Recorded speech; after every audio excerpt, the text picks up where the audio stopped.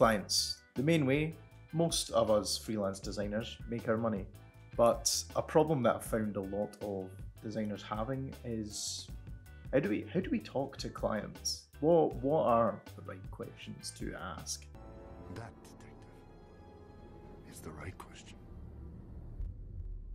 And to try and help solve that problem, I'm going to be talking to you guys today about some really key questions to ask your design clients. So without further ado, let's fire in.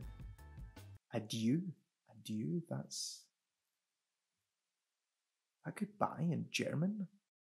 Now, usually there's a couple of types of clients that will allow you to tailor your questions to them, and it's clients that either have branding and an identity system already in place, so they've already got their logo design, a lot of their assets as well, they're already established. The second type, probably guessed it, clients that have never really interacted with a designer before, they don't know the process, and they don't really have any form of brand identity set up yet. Now, a little tip here before I get right into it. Try not to ask direct questions like, do you need a logo design? It looks like your website needs some updating. Would you like me to do that? The way that we want to ask these questions are ones where the client themselves answers their own problem and they get to the root of their own problem. We are merely a guide to get there, and then we create some really cool logos and assets and stuff, but we'll get on to that. Now, the client might have mentioned that they needed a logo update or an update to something, maybe a rebrand, maybe a website update. You might actually find during the call or during the meeting that your client actually has a marketing problem, that they maybe have a problem in their product or their service being seen.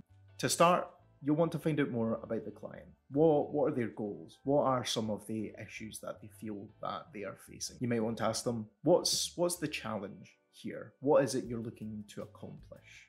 What do you like or dislike about your current branding and identity? Once you've got an idea of what the goal is, you're kind of able to work backwards from there and then set either clear goals or clear milestones in the process that you can then implement into the project. Taking it as an example, if it is a logo that the client is after, you're going to maybe want to ask a little bit more about what it is that they're after.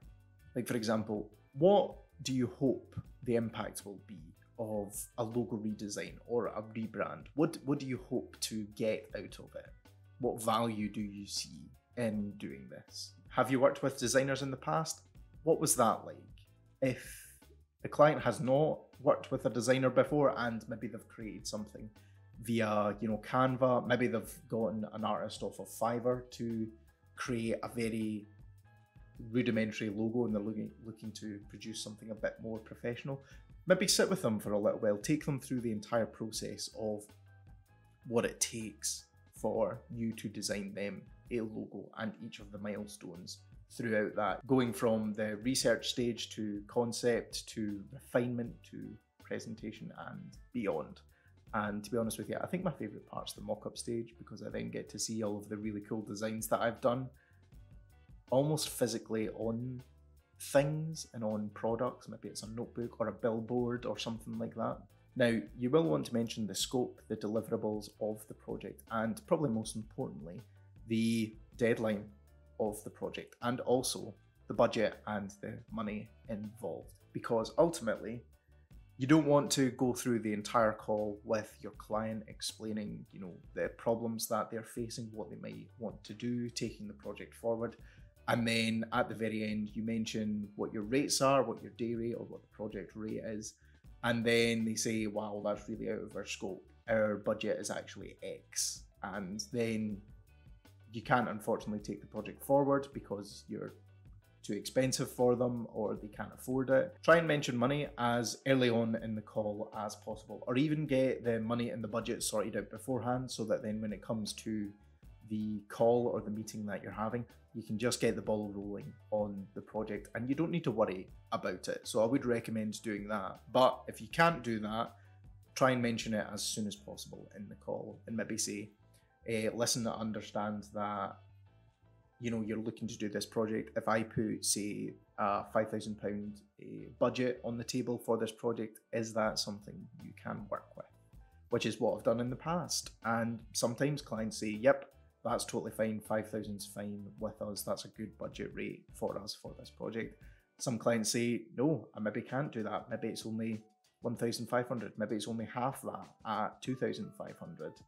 And from there, what you want to do is take the scope of the project down to meet the budget. So instead of maybe doing an entire rebrand with lots of social assets and an entire style guide as well, maybe it's just the logo in the style guide that you're doing. Maybe it's just the logo and some cool assets for now that you're doing.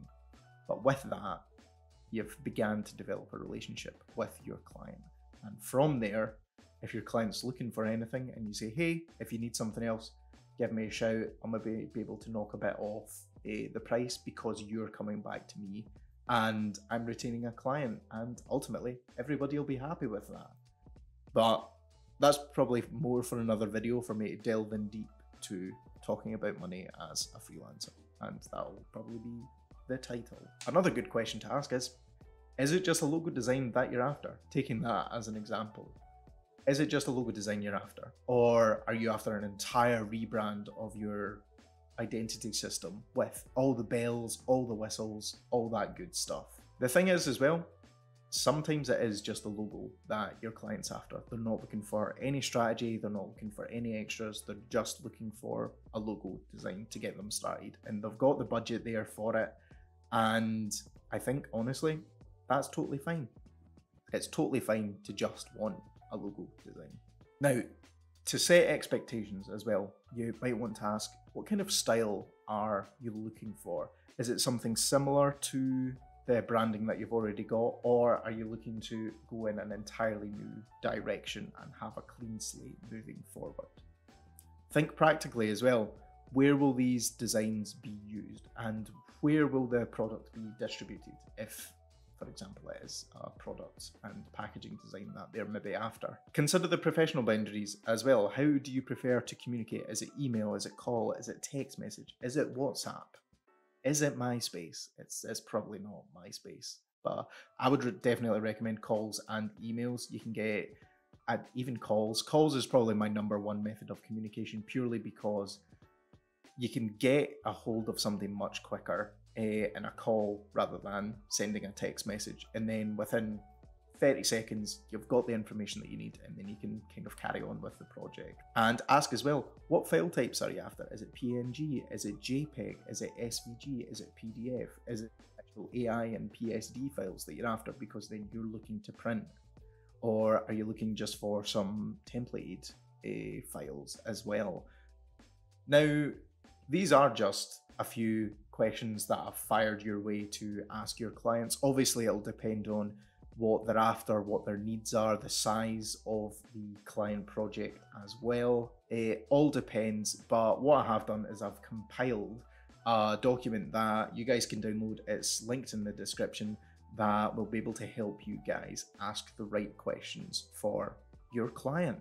But with that list of questions as well, it really helped me with pretty much all of my clients, and I still use it now with current clients that I have, and it gives me a good boost of confidence because the clients trust me and they begin to understand not only the questions I'm asking, but they begin to understand their own problems. And helping a business owner get to the root of their problems is what we do, and it's a great help to them. It's a boost in confidence for us as well, in the knowledge that we have and our ability to help our clients.